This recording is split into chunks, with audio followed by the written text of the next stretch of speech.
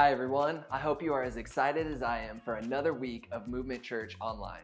There's so many things that you could be doing right now, but you have made the choice to commit this time to growing in your relationship with Jesus. Thank you for making this a priority, and our hope for you each and every week is that something that is said will help you in your relationship with Jesus.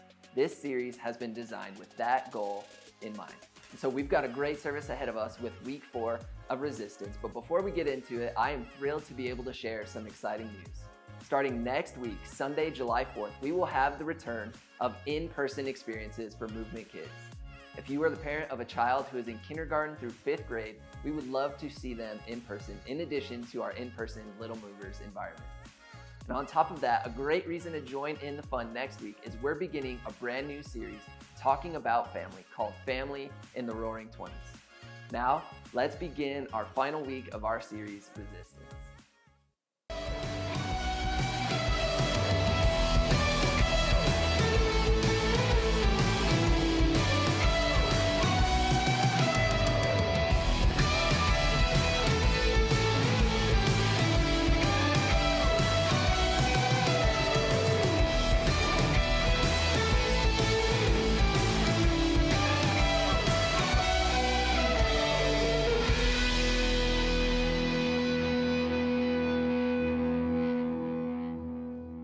Well, to quickly review where we've been in this series, there's always more at stake when you are tempted. Every time you're tempted, and we all face temptation on a weekly, daily, maybe hourly basis, far more than we would like to admit. Every time you're tempted, your future, your family, and your faith are on the line. And so because the stakes are high, we've been learning how to face temptation, how to resist temptation, how to grow our resistance against temptation, because some of us may not have actually known this, but you can resist temptation. And we actually can get better at resisting temptation. So we've been learning how to fight the core temptations that we all face. And we've talked about the temptation to meet a legitimate need in an illegitimate way. That we've learned that we can trust God to close the gap. And we learned last week that when we're tempted to use God as a means to our own ends, we should remember, and we must remember, that we were made to cooperate, not to manipulate God, not to try to twist God's arm, not to try to talk God into the things that we want to do, but to simply try to understand what God would have us do and to cooperate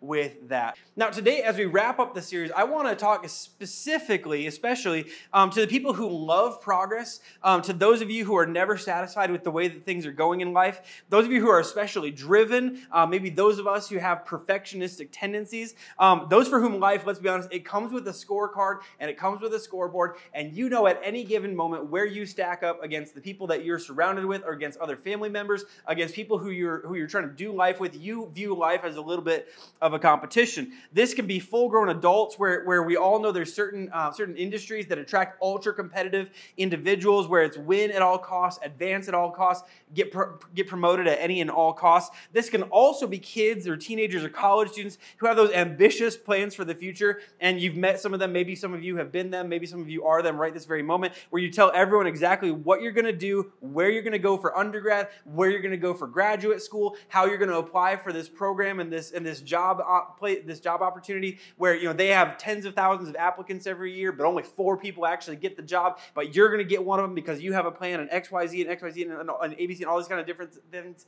And when you as a driven parent or driven adult hear these young people talk, sometimes you go, hold on, I'm driven, but you need to take a breath. Like you need to take a beat.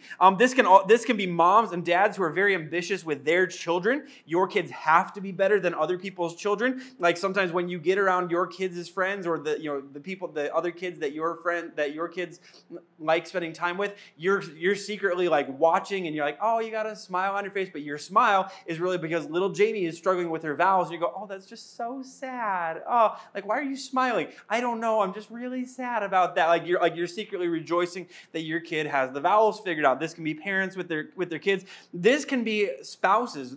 Can be husbands and wives who secretly always have an agenda, always have ambitious goals for their spouse, which always always works out well, by the way, to have some goals for your spouse. That always works out well. It can be related to your career, where you're always looking for the next stepping stone or the opportunity to move up the ladder.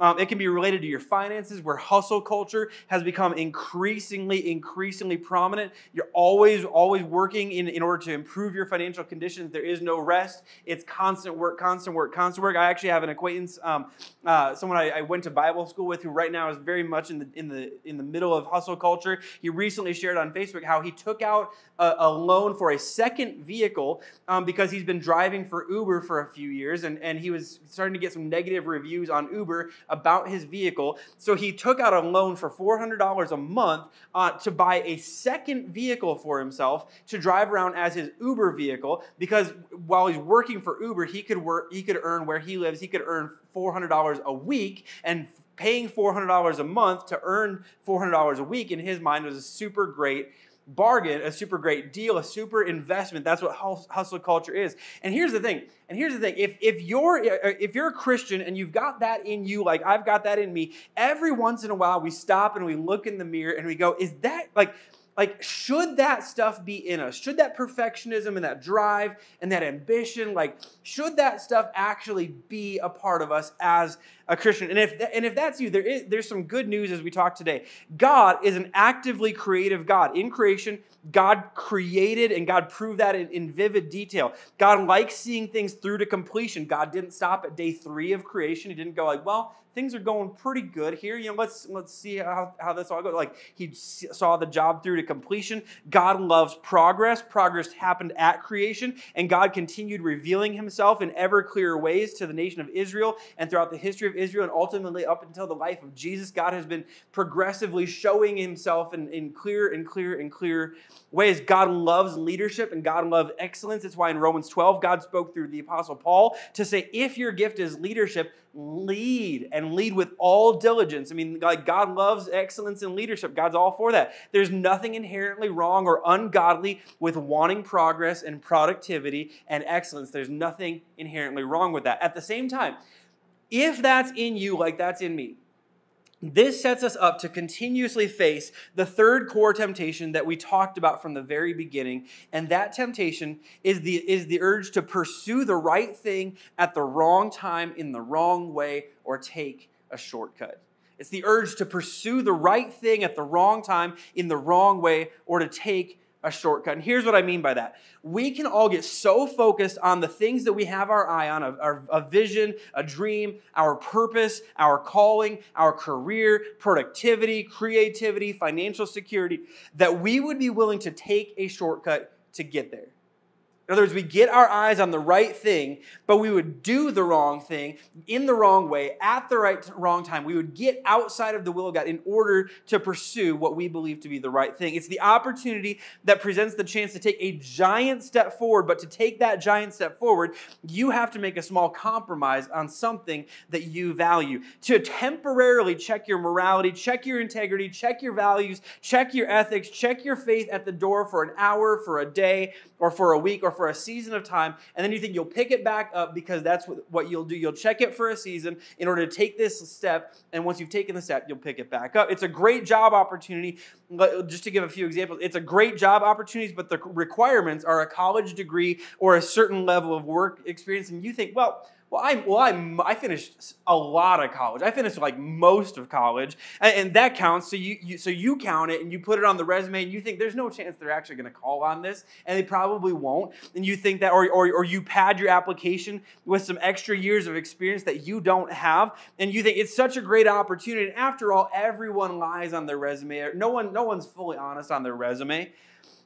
Or you're on the work trip with the new company, and all the guys are talking about hitting a gentleman's club after the day at the conference. You want to fit in, but you think those places are gross. And so to get where you want it with influence at the company, you think you might actually have to turn off your morality a little bit in order to hang out with the boys and to gain acceptance from the boys and gain influence with the boys, or maybe you're a newlywed and you have an issue with how much your husband drinks. You knew he liked to drink before you got married, but you didn't know how much and how often he likes to drink. And there's something in you that knows you should say something because it bothers you and you think it's going to continue to bother you. But when you say anything at all, he kind of blows up and you think, well, I could say something or I could have a peaceful home. I mean, I won't be peaceful inside, but I'll have a peaceful home. So I could say something or have a peaceful home. I guess I'll just stay quiet forever.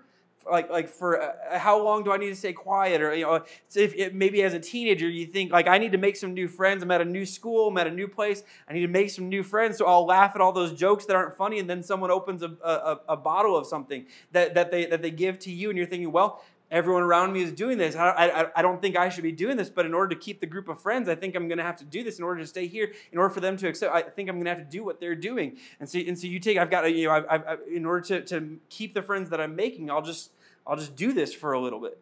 See, in each of these cases, the temptation is to play by their rules, put down your values, put down your morals, put down your faith, and then sometime down the road, you think you'll pick that stuff back up again. You'll pick up your faith, you'll pick up your morals, you'll pick up your ethics, you'll pick up your standards, you'll pick all of that up again. That's what we all think we'll do. We'll lay it down to get there, to get the job, to fit in, to keep everyone happy, to make friends, to keep peace in the home. And then once I'm there, though, I'll pick my morals up, pick my faith back up, pick my values up, pick my standards back up, and I will be a great witness. I will be able to give more because of what I'm making at my job. I'll be a great example to the friends who got me to do all this stuff that I shouldn't be doing in the first place. I'll turn around and be a great example. And when you face that temptation, let me just tell you something that you should know that we don't often know in the face of temptation. What you have to lay down to get there usually has to stay down to keep you there. What you lay down to get you there usually has to stay down to keep you there. You don't get to just pick it back up and everything stays the same. You don't get to just pick back up your morals and pick back up your faith and pick back up your standards and keep everything that you got when you laid it down. Acceptance changes, influence changes. The moment when we think we can just pick it back up and everything stays the same. But what you know from your life's experience is that you don't just get to pick it all back up. What you laid down to get there often has to stay down in order to keep you there. So here's the other thing that we need to understand. In that moment of decision, in that moment of temptation, in that moment of decision, you will ultimately find out who you really are, and you'll find out whose you really are. You will find out who you really are and whose you really are. Again, as we've said throughout this series, there's always more on the line than we think when we're tempted. It's not just a drink, not just a night with coworkers, not just a hot topic with your new spouse. The ultimate question is, can you trust your Heavenly Father to get you where He wants to get you, the way that He plans to get you there and intends to get you there at the time that He plans and intends to get you there? Can you hold on to everything that ultimately matters and trust that God will still see you through? Or do you have to take matters into your own hands? The good news, once again, is that Jesus faced this exact temptation. The third temptation that Jesus faced was this exact temptation. In Matthew chapter 4, what we're told starting in verse 8, after Jesus had been tempted 2 times already by the devil, we're told this in verse 8. Again, the devil took him to a very high mountain and showed him all the kingdoms of the world and their splendor. Now, we have no idea how this happened. Like, we don't know if the devil had early access to a Virgin Galactic ship. Virgin Galactic, by the way, let me just say this, Virgin Galactic, we are open to paid sponsorships right now. We are open to becoming the official church of Virgin Galactic. If you're looking for a church to sponsor, if you're looking for a church to be your official partner, we are up for that. Give us a call, okay?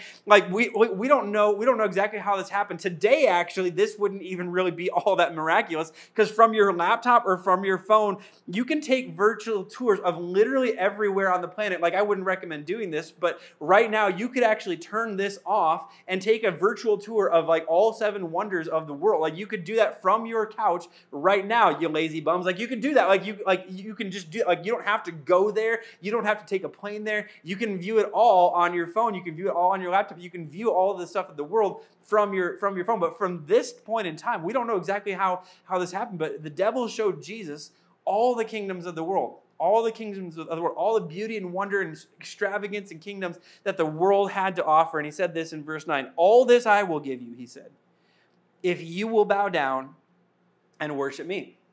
All this I will give you, he said, if you'll bow down and worship me. In other words, from Satan's perspective, hey, Jesus, if you'll submit to my authority, I'll give you even more authority than you could ever have right now. If you submit to my authority, if you'll bow down and recognize my authority, I'll give you even more authority. And to that, we maybe would wonder, well, why is this even a temptation? Like, bow down to the devil? Of course not. No way. I'm not going to bow down to the devil. Like when we hear this is the one where we go, yeah, that's easy. No one would bow down to the devil. But what's being offered to Jesus is deeply connected to the very reason that Jesus came to earth. See, at creation, God gave mankind authority over all creation, naming the animals. We were supposed to be the stewards of creation. We were supposed to have authority and influence and be the stewards, the caretakers over all creation. When mankind fell to temptation in the Garden of Eden, they handed over authority to the tempter. See, there's always more at stake. It wasn't just an apple. There's always more at stake than we think and than we recognize when we're tempted.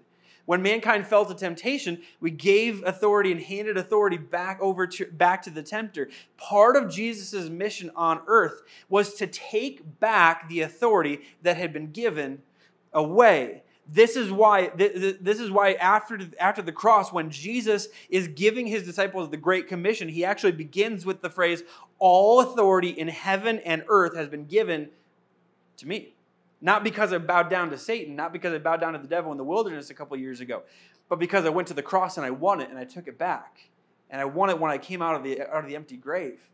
After I paid for your sins and I offered you, and I came out bringing new life for everyone. All authority has been given to me.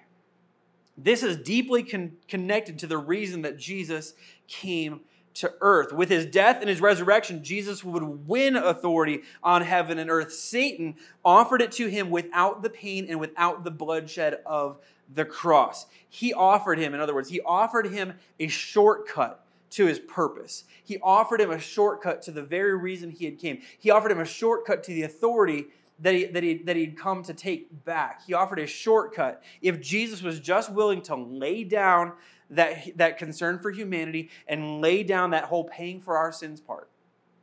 In the moment, we think the issue is the thing we have our minds and our hearts set upon. That's not the real issue. The issue, in the face of that temptation, in the face of that urge, the issue is our peace.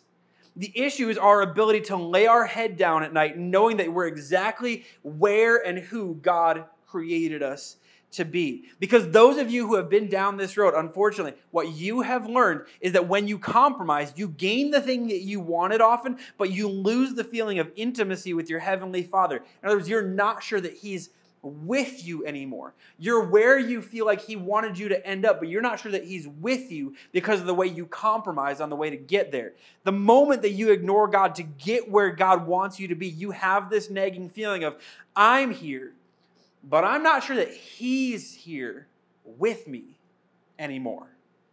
See, the issue is not the scholarship. It's not the deal. It's not the purchase. It's not the drinks. It's not the date. It's not whatever. The issue is, can and will you trust your Heavenly Father that He can get you where He wants you to go, how He wants you to get there, without compromising what He's instilled in you, as in your faith and your values and your morals and your standards? Can you trust your Heavenly Father to get you where He wants you to go in His timing, in His plan, in His will, and in His ways? Or do you have to take matters into your own hands and take a shortcut and operate in the wrong way to get to what you think is the right thing, and operate at the wrong time to get what you believe to be the right thing? See, what we need to remember is this, and what Jesus ultimately remembered was this, is that you will never accomplish the will of God by abandoning the principles of God. You will never accomplish the will of God by abandoning the principles of God. Let me go one step further. You will never maintain the blessings of God by ignoring the instruction of God. To break this down into some of the way we operate in our world, parents, you don't end up with godly kids by ignoring God's plan for how things should work in the family. That's a little teaser and a spoiler for next week, by the way. Like parents, we don't get godly kids who love the church and love Jesus and serve the world around them by ignoring God's plan for how the family should ultimately work. Physically, you don't end up with a healthy body while ignoring God's command to honor God with your body. Financially, you don't end up with God's blessing on your finances when you ignore God's plan for your finances. Like this is just one of those things. Like, we don't ultimately get the blessing of God. We don't achieve and accomplish the will of God by ignoring what God would actually have us do, by abandoning the principles of God. And so Jesus understood this, that to take the shortcut would be to rush ahead to a place where God would not sustain him. Jesus, once again, went back to the beginning of the nation of Israel, went back to the wilderness, because he found himself in a wilderness. He went back to the wilderness once again to Moses' message to the people of Israel in Deuteronomy chapter 6. In Deuteronomy chapter 6, before the nation's headed before they're headed into the promised land, Moses wanted them to remember who God had been, what God had done, and what they ultimately needed to remember about God as they were about to enter the land that God had promised them. In verse 10 of Deuteronomy chapter 6, we're told, when the Lord your God brings you into the land he swore to your fathers, to Abraham, Isaac, and Jacob, to give you, a land with large flourishing cities that you did not build, houses filled with all kinds of good things you did not provide, wells you did not dig, and vineyards and olive groves you did not plant. Then when you eat and are satisfied, be careful that you do not forget the Lord who brought you out of Egypt, out of the land of slavery. Fear the Lord your God. This is the last verse. Fear the Lord your God and serve him only. In other words, Moses said, once you get to the promised land, your temptation will be to establish yourself and prove yourself as more than a slave nation and more than some random tribe, and think, well, that God stuff got us here, it got us through the wilderness, but it's not going to help us settle this new land. It's not going to turn us into a country. It's not going to turn us into a nation. It's not going to carry us any further. He said, in other words, you're going to think now it's the time to start acting like a nation. Now it's the time to start building an army. Now it's the time to think about how to protect ourselves and everything we have, everything that someone else got us in the first place. It's time to start thinking about all of that. And Moses knew that in the face of an urge to trade what's ultimate for what is ultimately important, for what feels important, he said, remember, he who brought you here will get you there. He who brought you here will get you there. You're going to think about a whole bunch of other stuff that you think you have to abandon God in order to get that stuff. But Moses said, I want you to remember, in the face of that temptation, the one who brought you through the wilderness, he's the one who will carry you into the promise. The one who brought you out is the same one who will take you in. The one who provided in the wilderness is the same one who will provide in the promised land. The one who sustained you on the move is the one who will sustain you when you settle. He brought you in. He'll keep you in. You trust him. You follow him. You are not your own source. You have no other source. He is your source. Trust him to be your source. And so in Matthew, when Jesus is confronted to take a shortcut, when Jesus is tempted to take a shortcut to reach his purpose that God had sent him for in a way that God had not sent him for, in a way that God had instructed him not to take a shortcut, to take a wrong turn, to try to get there faster, to try to get there without some of the pain and the difficulty of the cross. In the face of that temptation, Jesus goes back to Deuteronomy chapter 6, and he says, Jesus said to him, away from me, Satan, for it is written, worship the Lord your God and serve him only. In other words, I'm not going to take a shortcut. I understand what you're trying to get me to do, but I'm not going to bow down to your authority to try to gain authority. I'm going to follow God. I'm going to trust that God is my source. I'm going to trust that God has a will, that God has a way, and that is God's will and that God's way. But getting there this way is not God's will and not God's way, so I'm not going to take it. I'm not going to take a shortcut. And then it says, the devil left him, and angels came and attended him. See, do you know what Jesus wanted more than all the kingdoms of the earth? He wanted unbroken fellowship with his heavenly Father. Do you want to know what Jesus got? Both. He got unbroken relationship and fellowship with his heavenly Father, and he got all authority in heaven and on earth. You know what we get when we trade what's ultimate for what we feel is important? Neither. Because Jesus was willing to follow the will and the way of his heavenly Father, he ended up with unbroken fellowship with his heavenly Father and all authority in heaven and on earth. When we trade what's ultimately important, our relationship with our heavenly Father, our faith, our standards, what God has done in us, when we trade that for what seems important and what seems urgent in a moment, we end up with neither. We end up ditching our relationship with God, and we often end up missing the very thing that we gave it up for in the first place. You know what's true for you?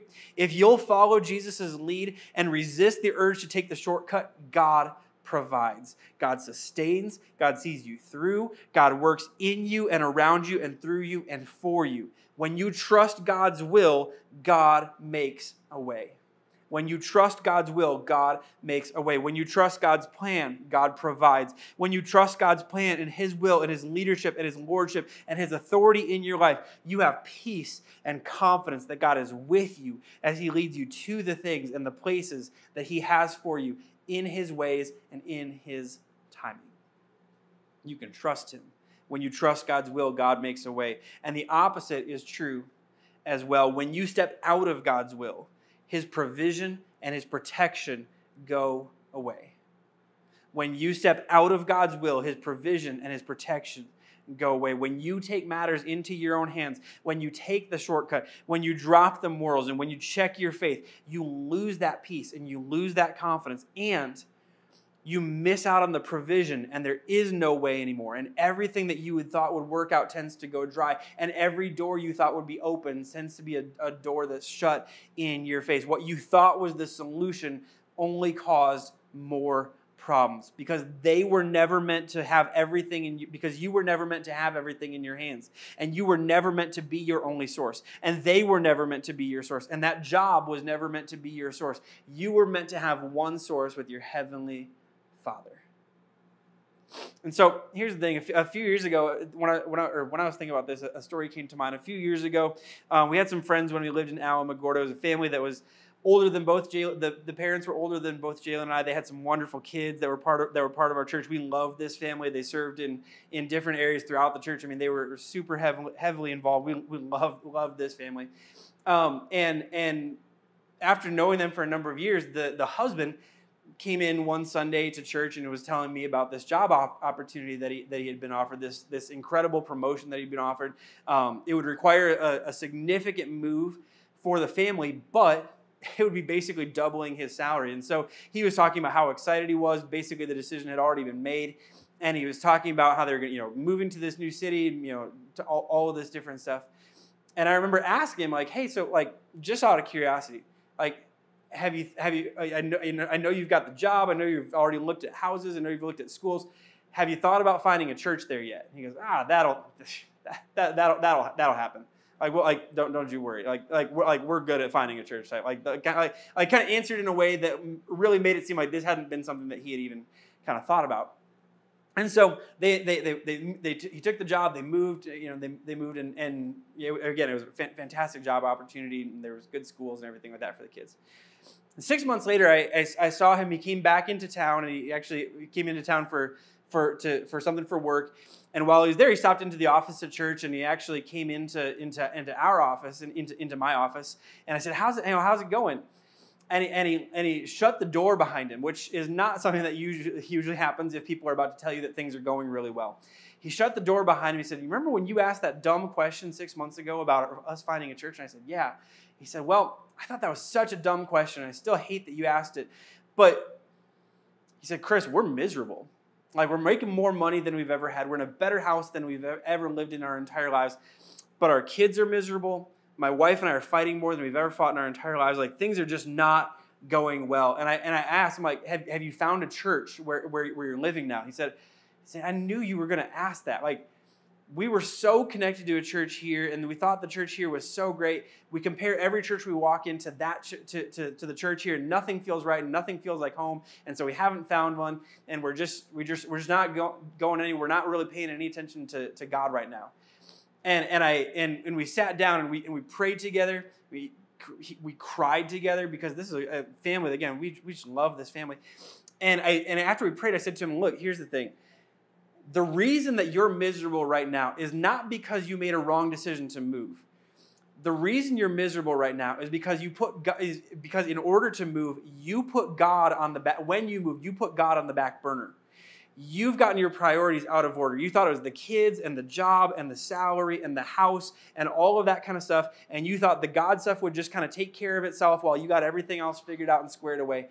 And what you need to do is you need to put God back on the front burner, because let's be honest, we all know there are some burners that are better on your stove. You need to put God back on the front burner, because until God's on the front burner, until you're paying attention to the things of God and focusing on the things of God, nothing else in your life is going to work right, and you already know that. You're absolutely right. So he headed back home, and I saw him again 6 months later when he was back for work, because he came back every 6 months or so. And I said, how's it going? He goes, it's going so much better. He's like, when I got back, I talked to my wife. I said, we need to find and pick and just pick a church. Like, we don't need to find the perfect church. We just need to decide to make the church, whatever church we go to make it better. Like, we don't need to stop comparing it to where we've been. We just need to pick a church and get involved and get plugged in, because we need to focus on the things of God. He said, when I said that to my wife broke down, because it's what she had been praying I would come home saying. He's like, we've gotten involved. Our kids are involved. We're in a small group with people that we're starting to really like and starting to get to know as family. He said, I'm so glad that we decided to put the stuff of God back on the front burner. He's like, if we had never done that, I don't know where we'd be today, but we put it back on the front burner, and the last 6 months have been far better than the 6 months before it.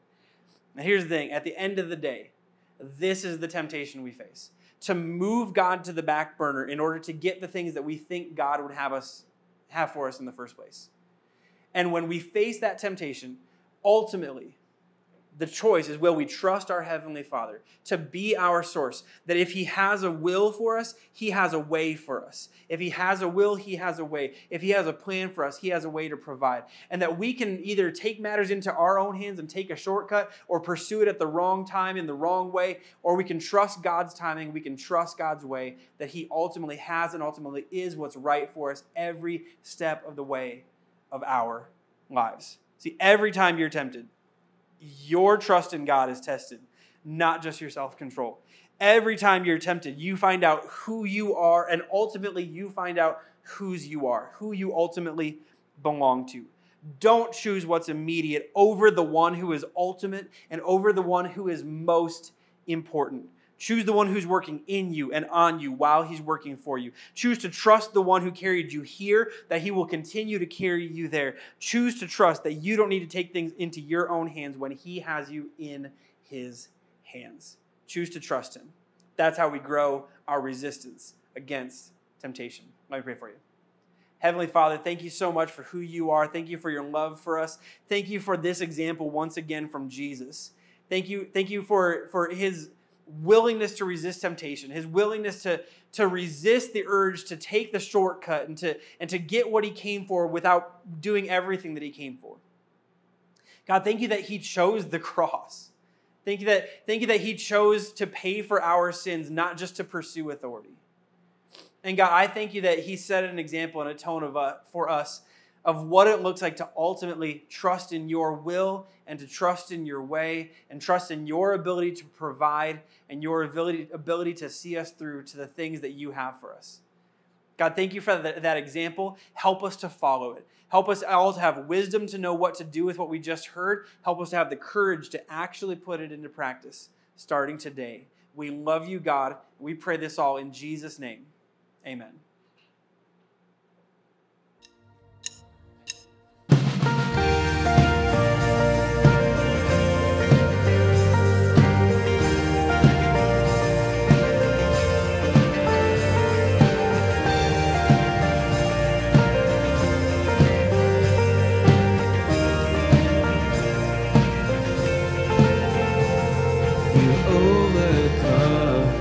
This world with love and made my fight your own.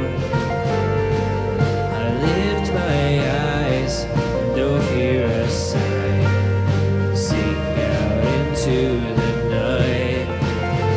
'Cause even when the world caves, even when the fight goes, even when the world's wage, I take heart. I know you are great. Wherever you say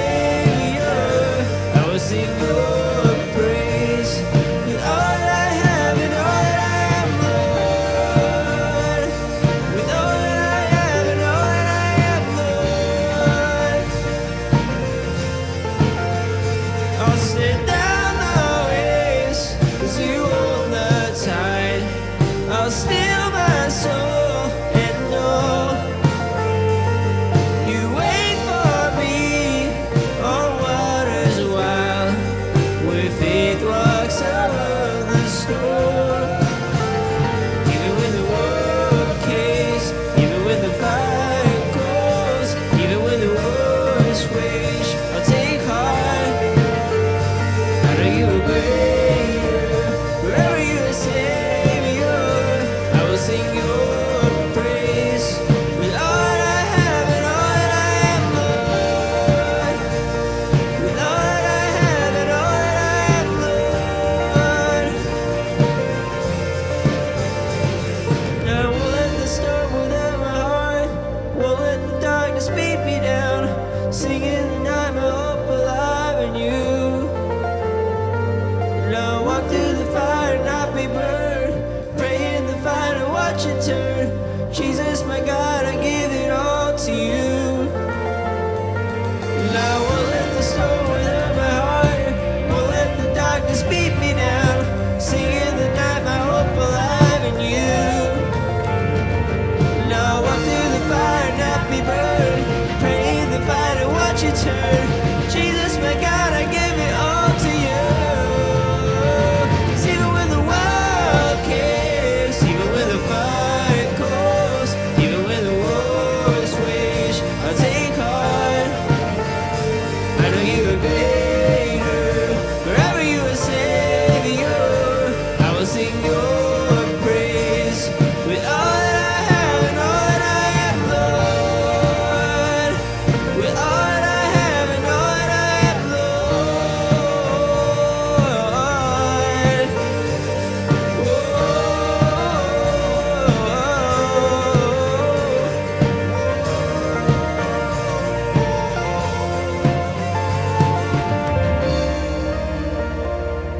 Thank you, Jesus.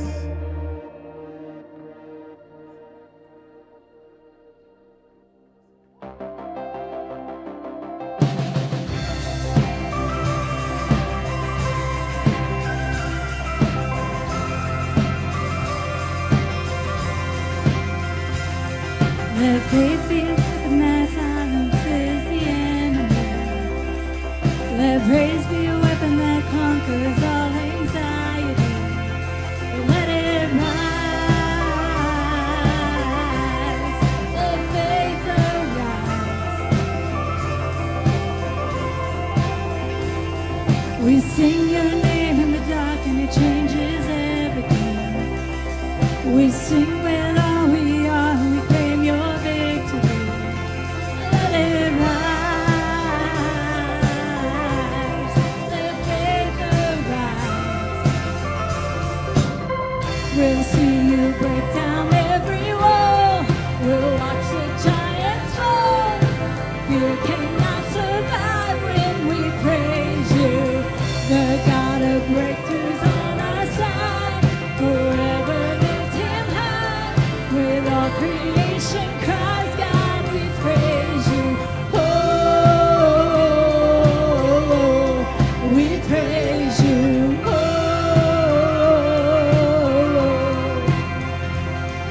and faith is song that overcomes the raging sea. Let faith be a song that calms the storm inside of me. Oh, let it rise. Let faith arise. We'll see you break down every wall. We'll watch the giants fall. Fear cannot survive when we praise you. The God of breakthroughs on our side. Forever lift him high. With all creation cries, God, we praise you. Oh, we praise you. Oh, we praise you. We praise you. Oh, we praise you. Get ready for it, everyone. Sing with me. Ready? It's to live in the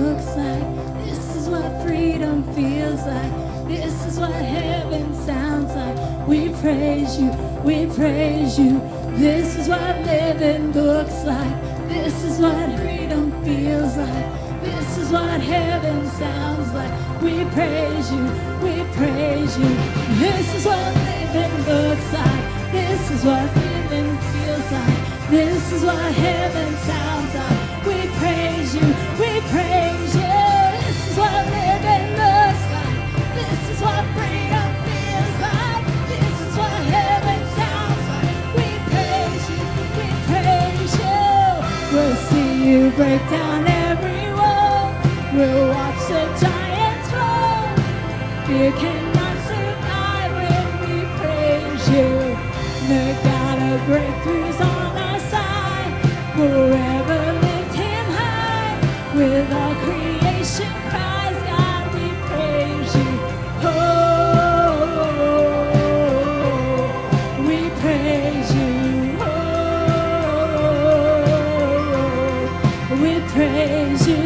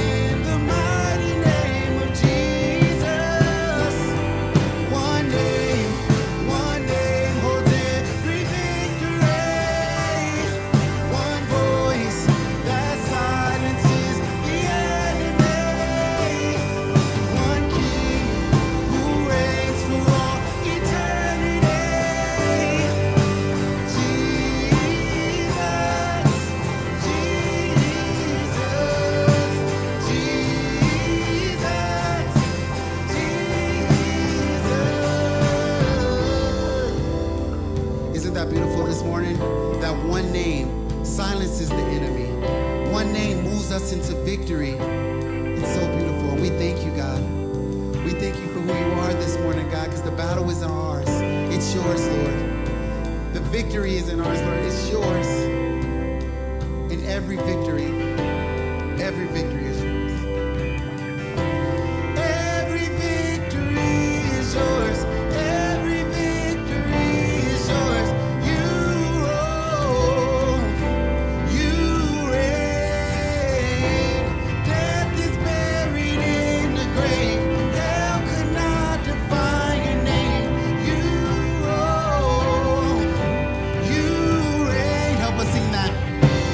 Every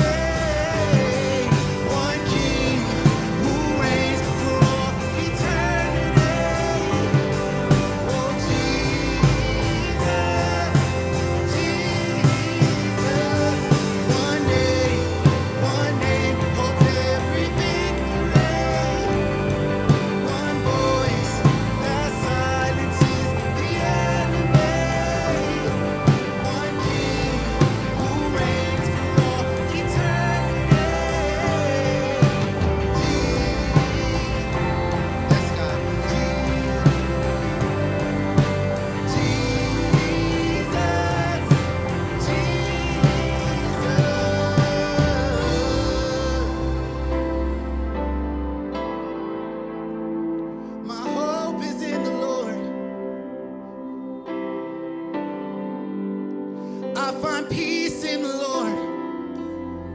I find joy in the Lord. Giants are falling all around us. Victory is near.